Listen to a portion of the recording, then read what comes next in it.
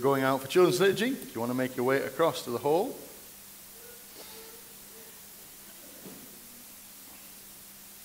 Forsake me not, O Lord my God, be not far from me. Make haste and come to my help, O Lord, my strong salvation. In the name of the Father, and of the Son, and of the Holy Spirit. The Lord be with you. Brothers and sisters, let us acknowledge our sins and so prepare ourselves to celebrate the sacred mysteries.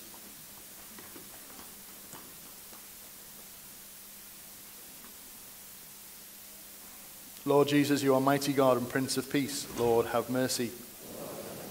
You are the Son of God and the Son of Mary. Christ, have mercy. You are the Word made flesh, the splendor of the Father. Lord, have mercy. May Almighty God have mercy on us, forgive us our sins, and bring us to everlasting life. Glory to God in the highest, and on earth peace to people of good will. We praise you, we bless you, we adore you, we glorify you. We give you thanks for your great glory. Lord God, heavenly King, O God, Almighty Father, Lord Jesus Christ, only begotten Son, Lord God, Lamb of God, Son of the Father, you take away the sins of the world. Have mercy on us. You take away the sins of the world. Receive our prayer. You are seated at the right hand of the Father. Have mercy on us. For you alone are the Holy One. You alone are the Lord. You alone are the Most High, Jesus Christ, with the Holy Spirit, in the glory of God the Father. Amen. Let us pray.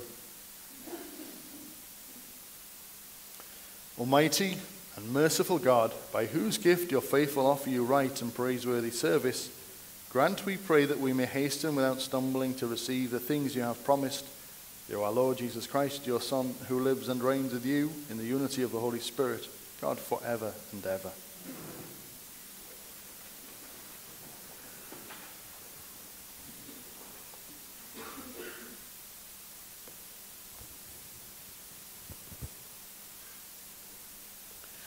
A reading from the book of Deuteronomy. Moses spoke to the people, "Fear the Lord your God, you and your son and the son of your son, by keeping all his statutes and his commandments, which I command you all the days of your life, that your days may be long. Hear therefore, O Israel, and be careful to do them, that they may go well with you, and that you may multiply greatly, as the Lord, the God of your fathers, has promised you, in the land flowing with milk and honey. Hear, O Israel, Lord our God, the Lord is one. You shall love the Lord your God with all your heart, and with all your soul, and with all your might. And these words that I command you today shall be on your heart." The word of the Lord. The response: I love you, Lord, my strength.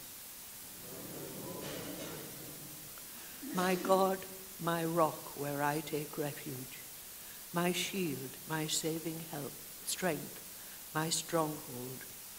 I cry out, "Oh, praise be the Lord," and see, I am saved from my foes. The Lord lives, and blessed be my rock. May the God of my salvation be exalted. The Lord gives great victories to his king, and shows merciful love for his anointed.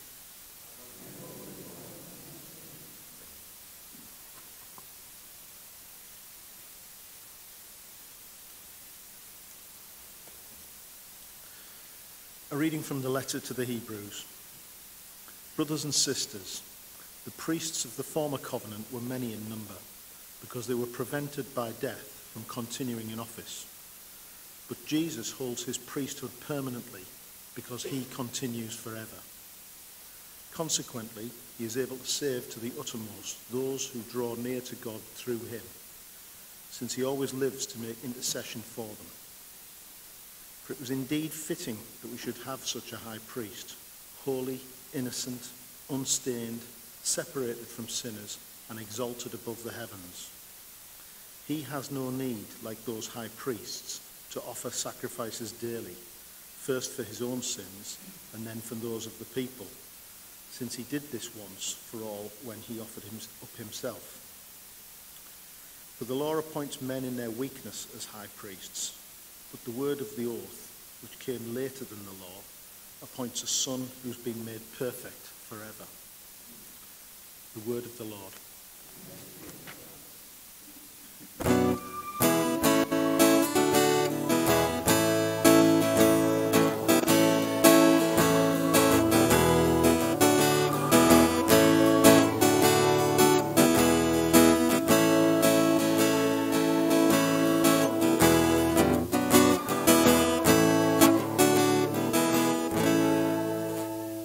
If anyone loves me, he will keep my word, says the Lord, and my Father will love him, and we will come to him.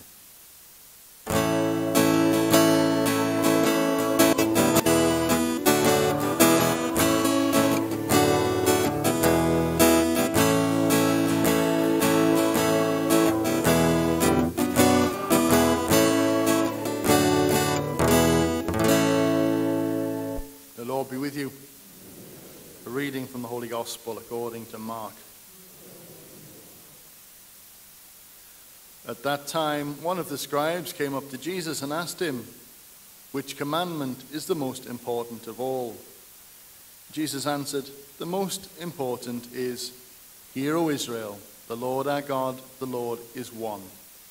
And you shall love the Lord your God with all your heart, and with all your soul, and with all your mind, and with all your strength. The second is this, you shall love your neighbor as yourself.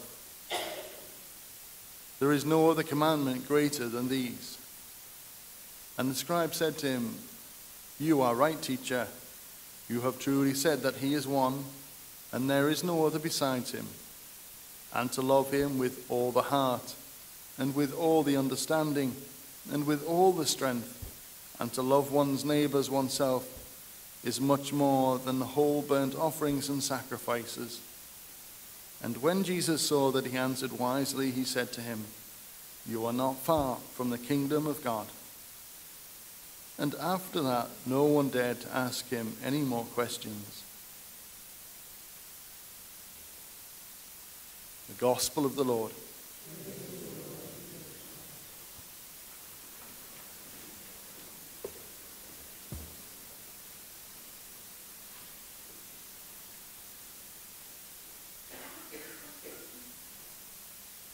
Doctors in their work life every so often have to give bad news to various patients, and there's a correlation between the work of a doctor and the work of a priest.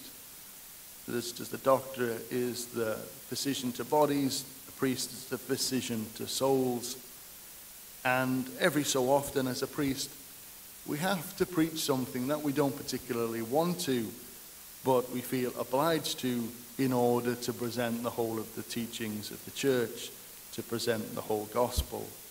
And one of the most difficult teachings, I think, is around the area of sin, and in particular the area of serious sin and less serious sin, not serious sin, I guess all sin is serious, but to use the classic terms, mortal sin and venial sin, greater sins and lesser sins. And so I hope you appreciate that me talking about this is uncomfortable for me, and I'm trying my best to use terminology that is at its most charitable, because ultimately it's a very difficult thing. It's a very difficult thing to phrase in a way that is palatable, because sin has consequences, and inevitably when we're talking about such things, it can trigger things. So what I would say before I start this is, don't get anxious and don't be scrupulous about what I'm saying. So we know that before baptism that we are not able to go to communion because we are not initiated. We are not in that place of grace given to us through baptism. as a consequence of baptism, we can receive the Lord in his fullness, in the communion of the sacraments of the altar. But when we deliberately choose something that is against church teaching and is a serious matter, it's got to be a serious matter, and when we know those two conditions, we know it's serious and we know that it's a commandment, when we willingly do something like that, that places us back in that place outside of God's grace. And so we cannot go to communion until we receive, through reconciliation, the sacrament of confession, that healing grace. So that's the kind of state of grace that we talk about, and we can fall out of the state of grace by deliberately doing something that is seriously wrong. And I guess that's the kind of the way that we would kind of put that. Unserious sin is a constant cleansing going on through unserious sin, venial sins, to use the classic term, and we receive that absolution at the start of the Mass through application of holy water. These things constantly cleanse the soul from venial sin. Those are the kind of classic areas. The Lord is saying to us today, you must love the Lord your God with all your heart, with all your soul, with all your mind, and with all your strength. And he's saying that's the most important thing. That love of God and neighbor are the two most crucial things. To follow Christ is to keep his commandments. And if you remember that the Lord gave authority to the church through Peter by saying, whatever you bind and loose on earth shall be bound and loosed in heaven. In other words, whatever you implement as church law, God the Father honors that and upholds people to that. And one of the most binding laws that the Lord has given us in order to keep us in that state of grace, in that health of Christ, is the holy day of obligation and the Sunday obligation. He gives us those because we need it for our soul. Just as the doctor gives dialysis, chemotherapy, radiotherapy to preserve the body, the church gives obligations to attend Sunday Mass or Holy Day of Mass in order to maintain that state of grace within us. It's not an optional, it's a serious commitment. And just as if we didn't turn up for dialysis, it would have consequences, so too, if we do not fulfill our obligation, it has serious consequences. That is, if we do it deliberately and we know it's a serious thing. Now, if we are ignorant of those things, then absolutely it's not a serious thing, because you always have to do something deliberately for it to be a sin. Any accidental omission or forgetfulness doesn't apply. Also, working in care, or when you have a duty of care over someone, or if you're working in the NHS, that kind of thing removes that Sunday obligation. But the church always encourages for those who cannot fulfill their Sunday obligation to at least that week attend a weekday Mass. So those are kind of things that we're talking about. And it's a difficult thing to talk about. It's a difficult thing to preach about. But ultimately, it's there, given to us, to keep us in a state of grace, to keep us in the life of God, to keep us alive in him. Like I say, it's always only in the condition that we know it and we choose it. If either of those things are missing, then it's not serious and we continue to go to communion. However, the last caveat that I would put around of all of that is, like, if we know this teaching and we tell ourselves, oh, it's not true, then you're going in a serious place of culpable ignorance. You're going in a place of difficult moral ground. And that's between you and God, because ultimately I can't enter a person's heart and clarify any more than what I'm saying today. At least that's my position. I have to say this thing, I'd say once a year, just to get the, as it were, the ballpark correct out of duty to souls. And like I say, I don't like doing it. I think one of the things that we remember is God is mercy, God is tenderness, God is love. But he does have rules, and he does have ways, like we heard today.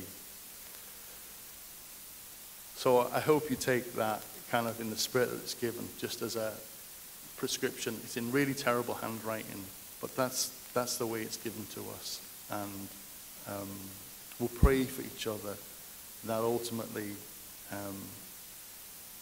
the difficulties that we have spiritually and in journeying with God are resolved through his grace, through his mercy for each of us.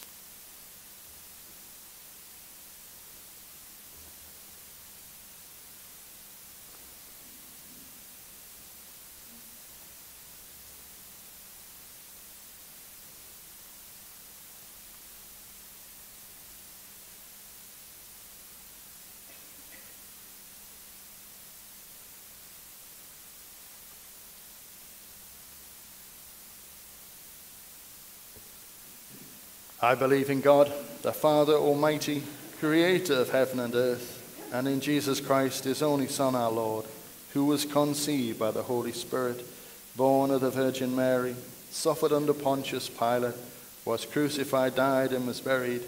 He descended into hell. On the third day he rose again from the dead. He ascended into heaven and is seated at the right hand of God the Father Almighty. From there he will come to judge the living and the dead. I believe in the Holy Spirit, the Holy Catholic Church, the communion of saints, the forgiveness of sins, the resurrection of the body, and life everlasting. Amen. We open our hearts to God our Father, asking for all of our needs this day. Let us pray for all who profess themselves Christians, that in fastening our eyes on Christ, we may be led to unity. Lord, in your mercy. Let us pray for the political, industrial and commercial administrations throughout our planet, that our material and economic organisation may reveal good stewardship of the gifts God has provided. Lord, in your mercy. Let us pray for all convicted prisoners and for victims of their crimes, for all who are eaten up with hatred or jealousy, for those who are finding it impossible to forgive their enemies. Lord, in your mercy. Let us pray for the homes and families represented here, for our loved ones from whom we are separated by distance or death, for a deepening of love towards each other in all our relationships. Lord, in your mercy. Mary faithfully loved God and her neighbour. Let us join our prayers with hers. Hail Mary, full of grace, the Lord is with thee. Blessed art thou among women, and blessed is the fruit of thy womb, Jesus. Holy Mary, Mother of God, pray for us sinners now, and at the hour of our death. Amen. And in the silence of our hearts, we pray for any needs known to us personally.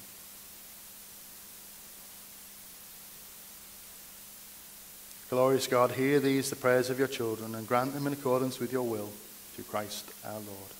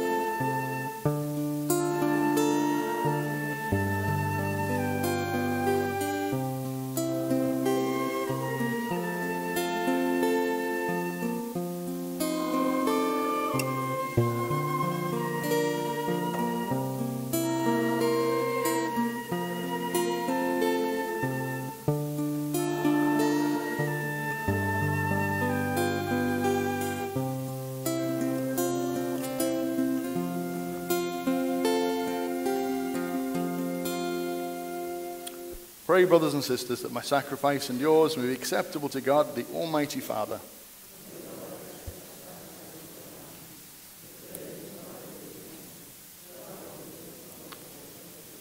May these sacrificial offerings, O Lord, become for you a pure oblation, and for us a holy outpouring of your mercy through Christ our Lord. The Lord be with you. Lift up your hearts. Let us give thanks to the Lord our God. It is truly right and just, our duty and our salvation, always and everywhere to give you thanks, Lord, Holy Father, Almighty and eternal God, through Christ our Lord. For through his paschal mystery he has accomplished the marvelous deed by which he has freed us from the yoke of sin and death, summoning us to the glory of being now called a chosen race, a royal priesthood, a holy nation, a people for your own possession, to proclaim everywhere your mighty works, for you have called us out of darkness into your own wonderful light. And so with angels and archangels, with thrones and dominions, and with all the hosts and powers of heaven, sing the hymn of your glory as without end we acclaim.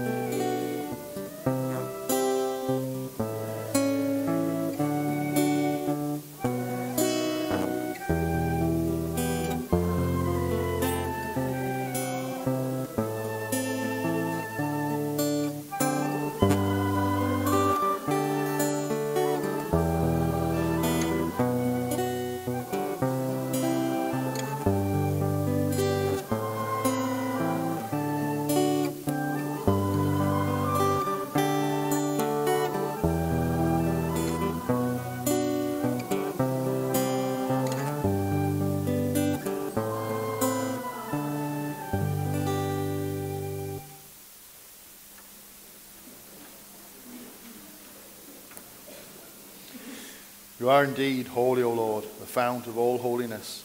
Make holy, therefore, these gifts, we pray, by sending down your Spirit upon them like the dewfall, so that they may become for us the body and blood of our Lord Jesus Christ. At the time he was betrayed and entered willingly into his passion, he took bread, and giving thanks, broke it, and gave it to his disciples, saying, "Take this, all of you, and eat of it. For this is my body, which will be given up for you."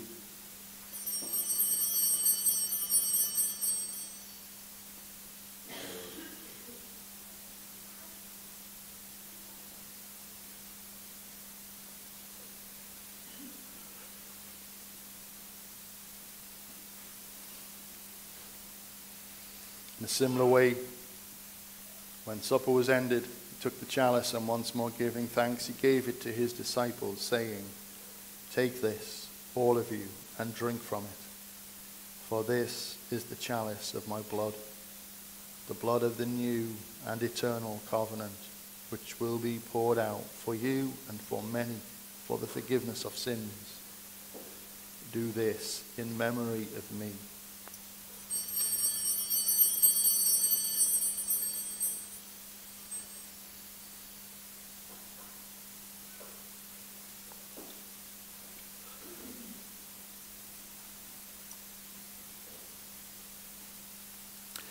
The mystery of faith. We eat this bread and drink this cup. Therefore, as we celebrate the memorial of his death and resurrection, we offer you, Lord, the bread of life and the chalice of salvation, giving thanks that you have held us worthy to be in your presence and minister to you. Humbly we pray that, partaking of the body and blood of Christ, we may be gathered into one by the Holy Spirit. Remember, Lord, your church spread throughout the world, and bring her to the fullness of charity, together with Francis, our Pope, and Terence Patrick, our Bishop, and all the clergy. Remember also our brothers and sisters who have fallen asleep in the hope of the resurrection, and all who have died in your mercy. Welcome them into the light of your face. Have mercy on us all, we pray, with the Blessed Virgin Mary, Mother of God, with blessed Joseph, her spouse, with the blessed apostles and all the saints who have pleased you throughout the ages. We may merit to be co-heirs to eternal life, and may praise and glorify you through your Son, Jesus Christ.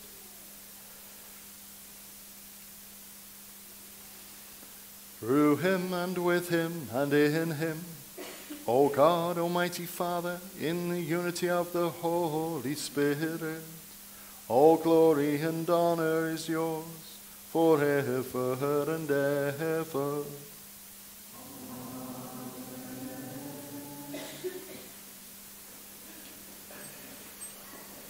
The Saviour's command, informed by divine teaching, we dare to say, Our Father, who art in heaven, hallowed be thy name.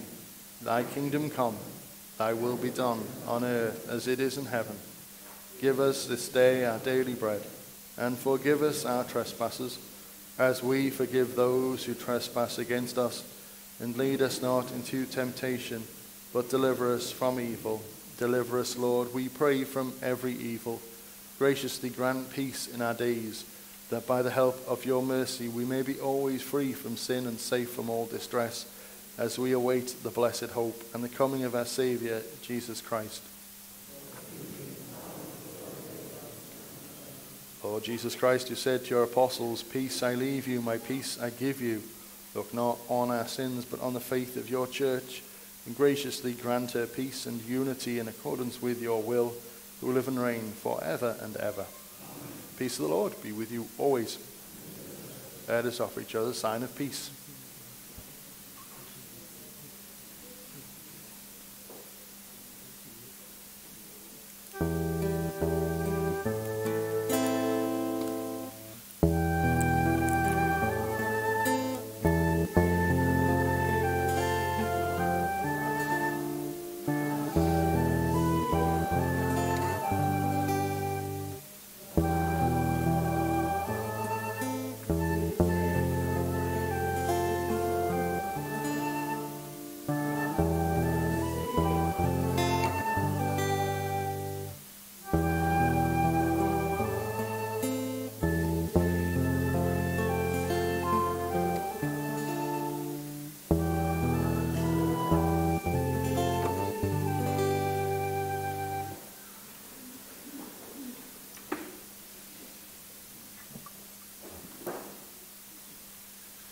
Behold the Lamb of God. Behold him who takes away the sins of the world. Blessed are those called to the supper of the Lamb. Lord, I am not worthy that you should enter under my roof, but only say the word, and my soul shall be healed.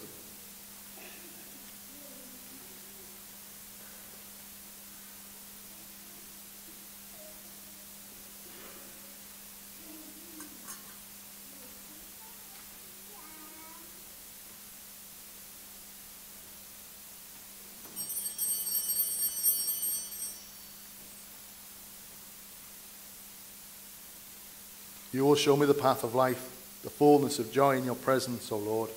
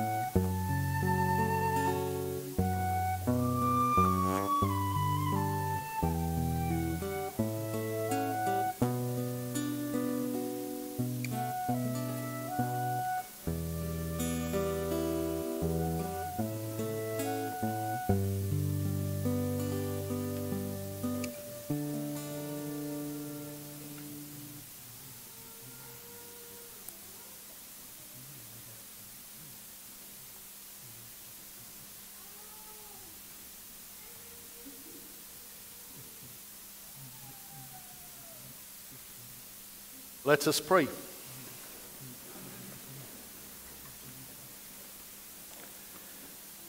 May the working of your power, O Lord, increase in us, we pray, so that, renewed by these heavenly sacraments, we may be prepared by your gift for receiving what they promise, through Christ our Lord.